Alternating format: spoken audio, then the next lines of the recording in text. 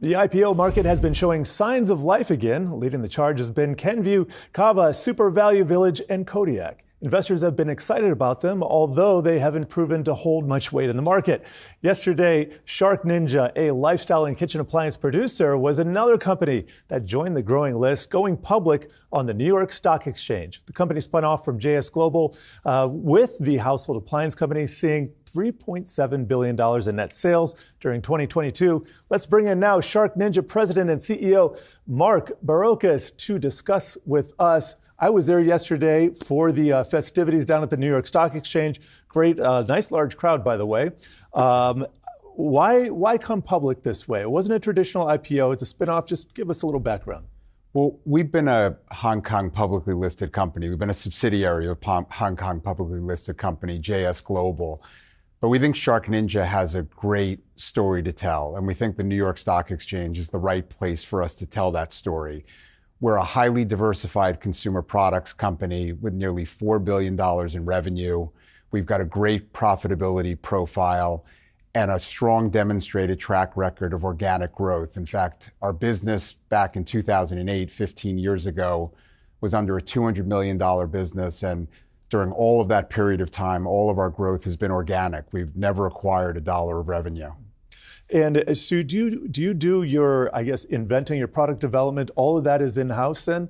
And let me use this opportunity to, you can tell us, what other products, because I know the Shark, I know the Ninja, what else do you guys have? So we go to market under two really well-respected brands, as you said, and multi-billion-dollar brands. Shark is a market leader in cleaning, floor care, home environment, and beauty. Ninja does just about everything in and around the kitchen and now goes outside the home with our outdoor cooking products. We're in 27 different product categories. We sell in 25 markets around the globe. All of our products are developed in-house, by our engineering team, both in Boston, in London, and in China.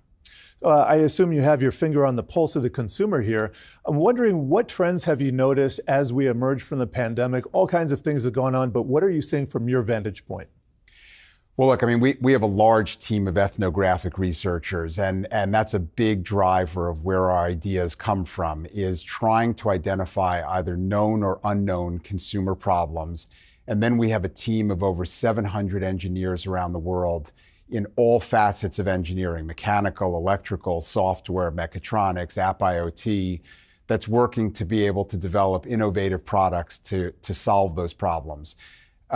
Trends that we see, consumers want more multifunctionality. They want better performance, but they also want extraordinary value. And we think that SharkNinja really brings that whole combination to them. I'll say simplicity too. I happen to be a Ninja owner, and I appreciate the fact that I can get things done with one button, if that's all I know.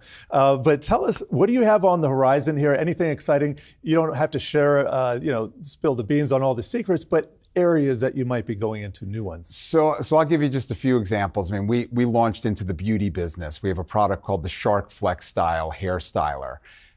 You can go onto TikTok or Instagram. It's doing fantastic and getting really great reviews. We entered into the outdoor cooking business with our Ninja wood fire products, both a grill and an oven. Again, giving you multifunctionality, outside the home as well. Consumers had such a great experience with Ninja products in the home. They're now willing to give us a chance outside the home. And just last week, we launched a new product called the Ninja Thirsty. It's an at-home beverage maker. It makes still or sparkling drinks.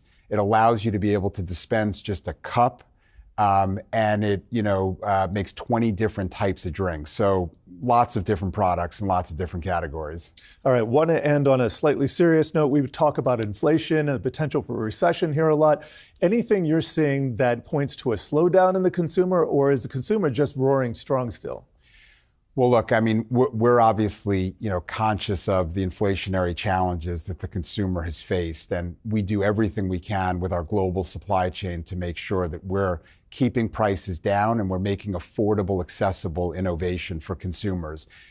Consumers are going to continue to expect more. If they're going to part with their hard-earned money, it really needs to be a product that they love and that they think they're getting extraordinary value. And so we think if we can keep delivering it, they'll keep choosing Shark or Ninja.